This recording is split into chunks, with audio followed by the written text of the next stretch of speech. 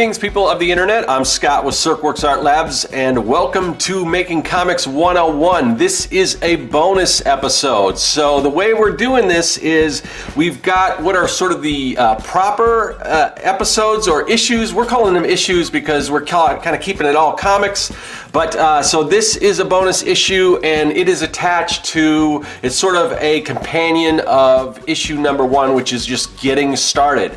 So with each one of these videos, like I said, we're gonna have the proper issue, and then we're gonna go into a bonus issue that's kind of tied to that, but go a little more in depth. So that's kind of what this is going to be. Now, I was sort of racking my brain to think of what am I going to do as far as a companion to the Getting Started issue. I kind of covered a bunch of different exercises and things that you can use to get you started. If you haven't seen that video, you can go back and watch it. It's not recommended to watch this video. These are designed where you can kind of jump in almost at any point.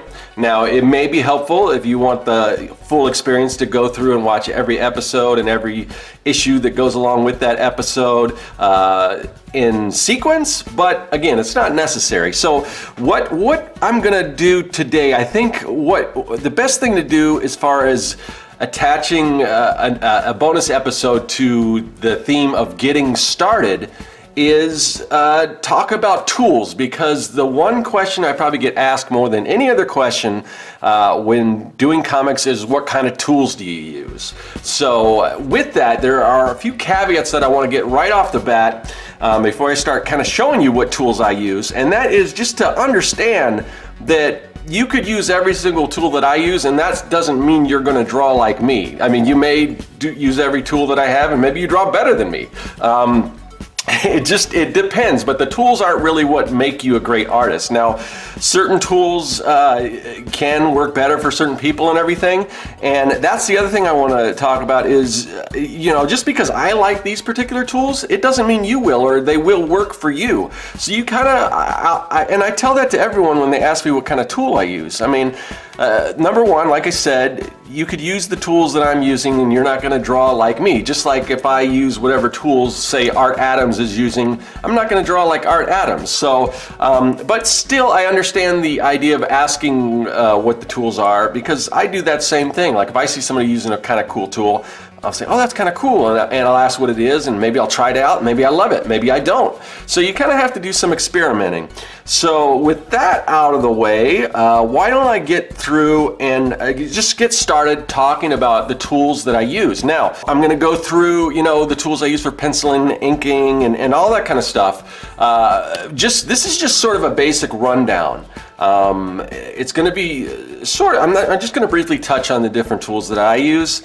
Now, when we get into those areas, when I get into the penciling episode and then later the inking episode, all that stuff, I'll get more in depth on those. So that stuff's coming down the road, but I just want to just briefly kind of show everyone the tools that I use for creating comics. Now, let's kind of, I'll start off with, like I said, penciling. So, penciling, my number one tool for comics, now I guess I should start with this. For sketching, a lot of times I'll do my sketching with these. These are Prismacolor Kohl Erase pencils.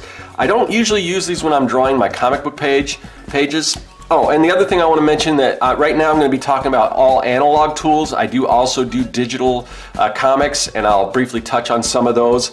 But because it's just like, oh, I use this software, I use this hardware, it's hard to get too much into that, you know. I did a whole video on just different hacks for comic book artists, and it was mostly analog tools because it's kind of hard to give hacks for digital tools, because it's just like, what would that be? Just use this shortcut or whatever. So, but this isn't to say that I am just only, you know, saying only use traditional tools or materials. That's not the case. I use both. I will touch on some of the digital stuff that I use later on, but let's get started with just some of the analog tools. So for sketching, I use these Prismacolor Kohl Erase pencils.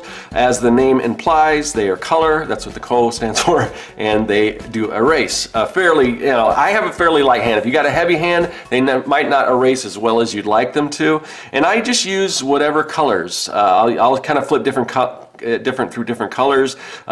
Say if I was doing, I just did a fan art sketch recently of Yoda, so I just used a green. If I was doing a character that's more red, I might use red. But there's no rhyme or reason beyond that to what colors I use. I just kind of mess around, and for whatever reason, I don't usually. This is my own personal preference, but I don't like to use the regular graphite pencils, and that is kind of weird. But like I said, you may think that's weird, and like I love graphite pencils, and I love that color and everything. Then that's perfect for you. But this is just me talking about the kind of stuff that I use, and it's all, you know, seasoned to taste.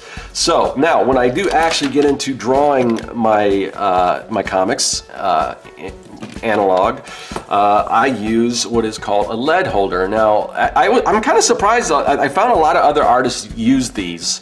And the reason why I'm surprised is because my first art job ever was working at an architectural firm.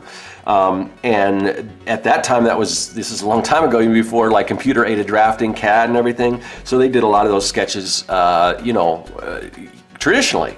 Back then, and these are the tools that they used. So it was kind of surprised because I just got used to using these tools, and I was surprised that a lot of other artists still use these lead holders. And basically, it's kind of like a three-part system. You've got the lead holder like this, and the other thing I want to mention, if you go to serkworks.com/tools, or just go to serkworks.com, there's a tab for tools. Click on that. It'll list where you can find all of this stuff.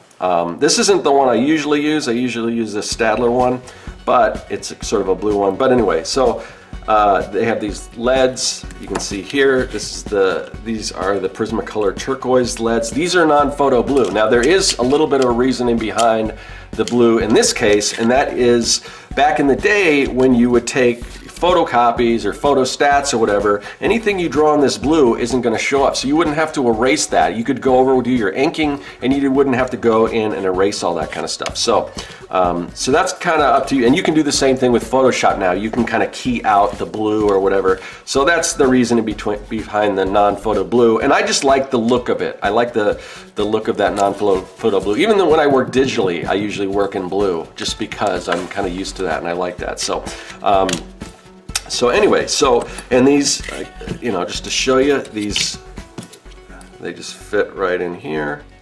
So you just feed those through there, and that's kind of, and the other thing I want to mention here, let me put this back in here.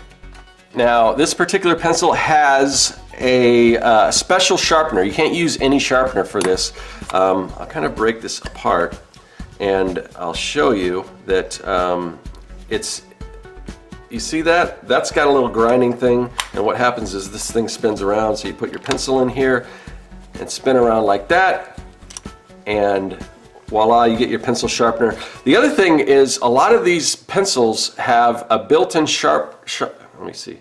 You see that little hole there? This is something I didn't realize, but that is actually a sharpener. You can pull that out, you can go in here, and you can go like that, and you can sharpen it that way, which is very interesting. I never knew that you could do that until recently, and I've been using this tool for a very long time.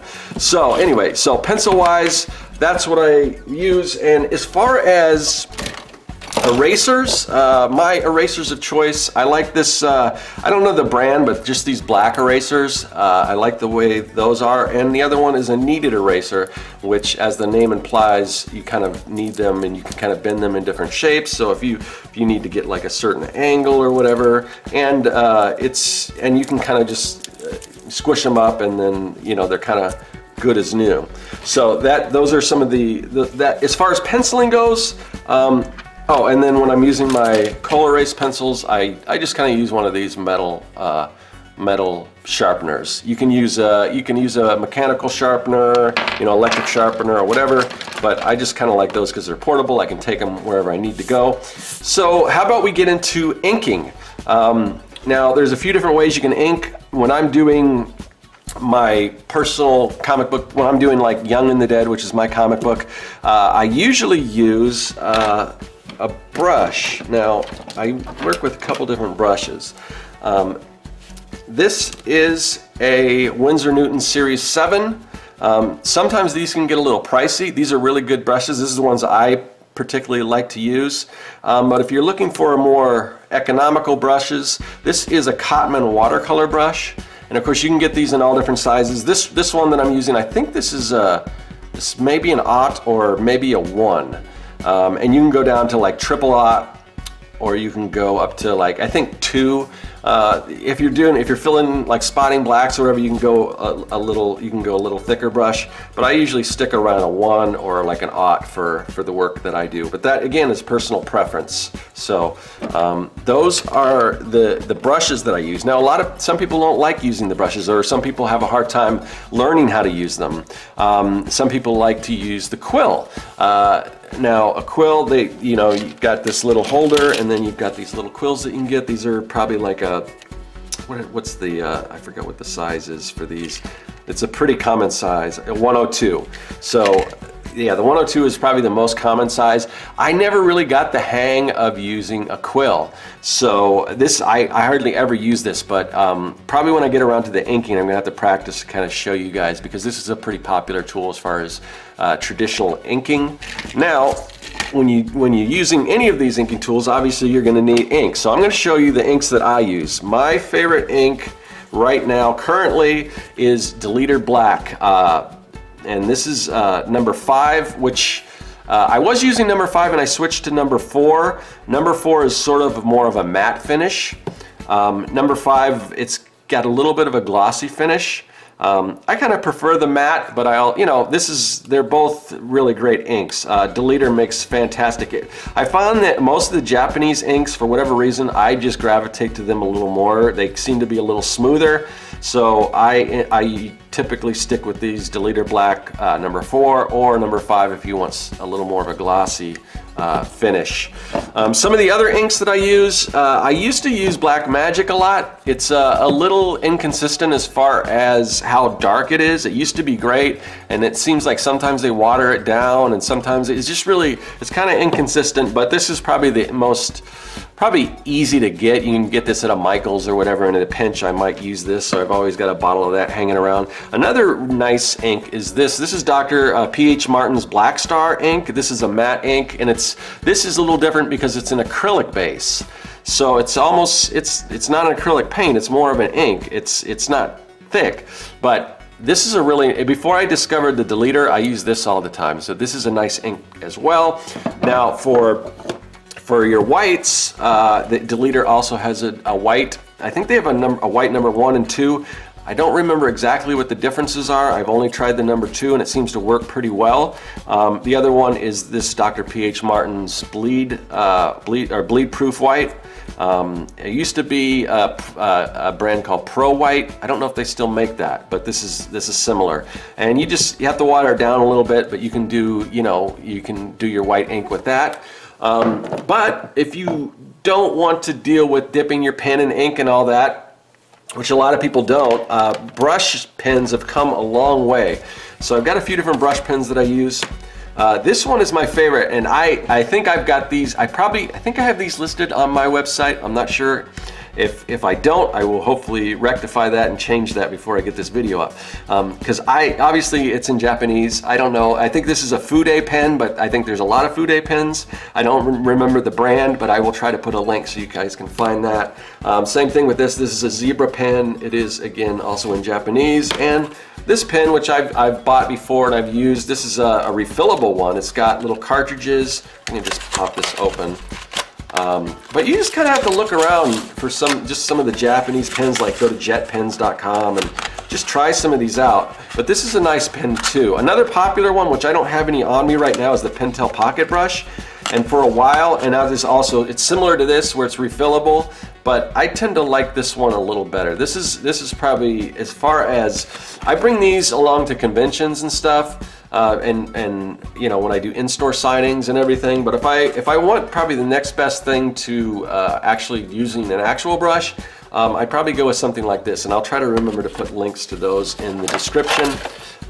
So those are some of the inks that I use. Now for spotting blacks, like I said, sometimes I'll get a thick brush and just dip pens, or dip brushes, but this is a really cool tool. This is a Faber-Castell Pitt pen.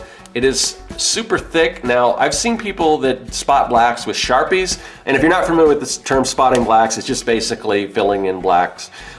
So when you've got these big black areas, sometimes people will put like, you can also put like a little X, which would indicate that you're supposed to put black in there. Like you could do that when you scan it in Photoshop and just use a paint bucket. That's all simple. But if you want to do it yourself on the page, sometimes if you're selling the artwork, you want to do all the blacks yourself. These are great because they are not water soluble. They're permanent ink. Now, I've seen some people spot their blacks with Sharpies. I would not recommend that because Sharpies are not light fast, which means they're gonna fade over time. They might turn purple or bluish or brown. So you definitely want to use actual like India ink, and that's what's in these Pitt pens, these Pitt artist pens. And this is, I don't know if they come bigger than this, but this is a pretty good size, and it's pretty good for filling in those black areas.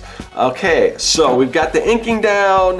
What are some of the other tools that I use? Well, obviously when if you want to get all your angles and everything, you've got to use rulers and things like that. So French curves, you can kind of get, and these actually have some ellipses in the middle, most of them do. But you can get all kinds of little not angles, but curves, obviously, with that. And then you got your circle templates and ellipse templates for, you know, drawing circles in perspective. You can use these ellipses. And for some of the larger circles, I've got this. But yeah, it really helps to have something like that. Another thing that I don't have here is a compass. If you have a larger area, you probably want to have a compass. One that can probably fit both a pencil and an ink and whatever you use for inking.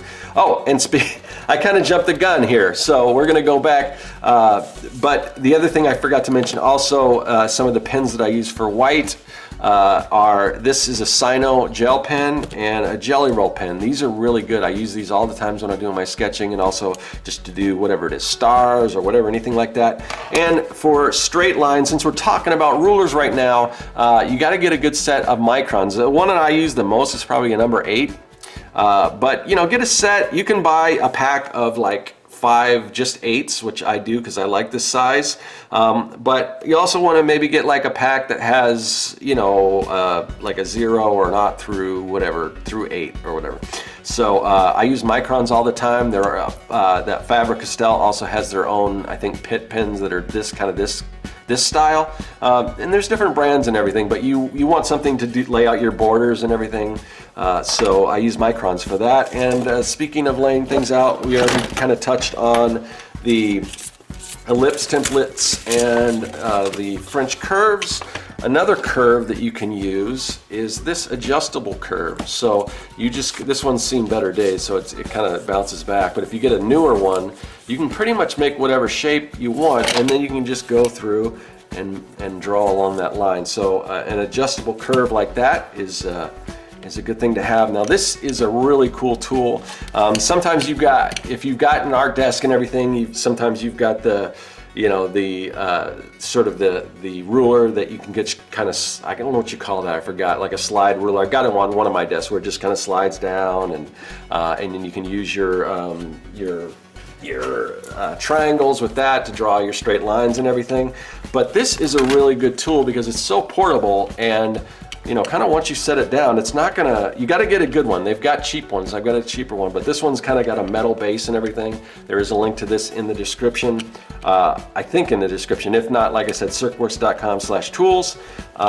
And you just set it down, and basically you can go through and just make your lines like that. It works whatever way you want, and it usually doesn't budge. I'm trying to turn it and it doesn't. So this is a really awesome tool, and it's just so great because it's like I said, it's portable, and you know, I use this thing all the time. It's great. So let's get some of this stuff out of the way. All right, what haven't I touched on? Well, you're gonna need something to draw on, so you are gonna need some paper. So what's cool nowadays is comics are, I guess, common enough that you can go into just like a Michael's and buy pre-ruled comic book pages like this. This is the Statler Bristol brand. It is comic size, and if you're not familiar, as American standard size. They probably have a manga version, I'm guessing, but it's 11 by 17, and usually that is, you know, it's usually reduced, obviously, because comics aren't this big, but people tend to draw larger. That's not like a hard and fast rule, but most people do draw a little larger. Canson also makes a really good pre-ruled artist board, or you can get these unruled, just at the same size, and you can rule them yourself. If you are familiar with my Comic Maker's Toolkit, you can download that. There's probably a link to it, or if you just go to serkworks.com, you can download that, and there's probably a link. But the Comic Maker Toolkit has some templates and everything. And this is just, I think this paper here, this is one of my templates. It's been printed out. You see it's got the branding and everything. This is from the Comic Maker Toolkit. The one I mentioned before, the free one, is the starter kit. So there's two different versions. The Comic Maker Toolkit is just like a deluxe version. It's got everything. Comic Maker Starter Kit still has a ton of stuff that you can use to make comics, and that one is free, and you can download that. But if you want, you can also get this, the deluxe Comic Maker Toolkit. But anyway, so these templates are in there. This is a couple different things. This is the layout template, and also there are some pre-ruled borders, like these crazy borders that you can use. So this was printed on, I believe it's a hammer mill, just cardstock, 11 by 17 cardstock. And at least if you've got a large format printer, it will go through that just fine. And you can make your own borders, so you don't necessarily have to get either the Strathmore or the Canson paper. Both of those really good brands, not like back in the days. There used to be this brand called Blue Line that was just garbage. You would erase on it, it would just fray and stuff like that. I don't know if that brand's still around. Maybe if they are, maybe they've improved. But back then it was really hard to find good paper for drawing, you know, other than just getting regular Bristol and cutting it down. But now they make all that stuff specifically for comic book creators, which is pretty awesome. So yeah, those are some of the analog tools that I use. The other thing that now, I mentioned the digital tools, so real quickly, I have the iPad Pro here with the iPad Pencil. I use this mostly for sketching. I don't really draw comics on this, but I know people that do, and they can swear by it.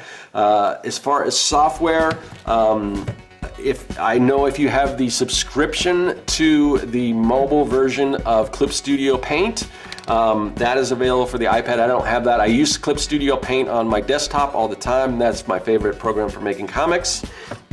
I also do certain things in Illustrator and Photoshop. So it just the software just kind of depends. I kind of bounce around from a number of different softwares. But for my sketching, I just use a program called, I think it's called Autodesk Sketch. Is it? No, I think it's Autodesk Sketchbook. So yeah, that's the program I use just for sketching. A lot of people love Procreate. As far as the kind of work that I'm doing, where just basic sketches, I find Sketchbook to be a lot better for me personally, but many people love Procreate, and now, you know, Adobe's coming out with the iPad, or the Photoshop available for the iPad. I'm sure there are other tablets, but again, this is just the stuff that I use. And this stuff, and the other thing, this is pretty expensive. It's not, nowadays I think you can get just the newest regular standard iPad does have Apple Pencil support. So it's a lot cheaper. So depending on where you're coming in, that might be an option for you, or you can always work traditionally. So the other tools that I use in addition to the Adobe suite, in addition to Clip Studio Paint, and I'm going to look into the Affinity family of products as well. I haven't done that yet, but that is also a less expensive option than Photoshop if cost is a concern for you. But I have also, you know, for most of the work that I do in the underground layer, in the command center, I'm using a Cintiq 24 HD. It's an older model. I got it used. But those things hold up really well. They hold up a lot better than, you know, I don't know if this thing will still work in another 3 years or so, but I wouldn't be surprised if my Cintiq just keeps kicking for a while because they're just really built well. So those are some of the digital tools and analog tools that I use for making comics. Now, if you guys have any questions on some of the tools that I mentioned, or if you have recommendations on other tools, please leave them in the comments section. People are always looking for advice on tools and things. So if you can, I'll try to answer the comments, but if you guys don't mind chiming in and letting people know what some other cool stuff, or let me know what you're using. Maybe you've got some better solutions than me. So I think all of us as artists, we're always looking for just new tools or better ways of doing things, and that's kind of what this thing is all about. So that's going to do it for this bonus episode of Making Comics 101. Thanks for watching. I will see you guys later. That is all. Hey, thanks for watching. If you like what you saw and you want to see more, hit that subscribe button. Also, you can follow me at Serkworks on social media, and now you can support the work that I do on Patreon. Do you like making comics? Then go to Serkworks.com and pick up the Comic Maker Starter Kit. It's packed full of fonts, brushes, templates, and more. And best of all, it's totally free.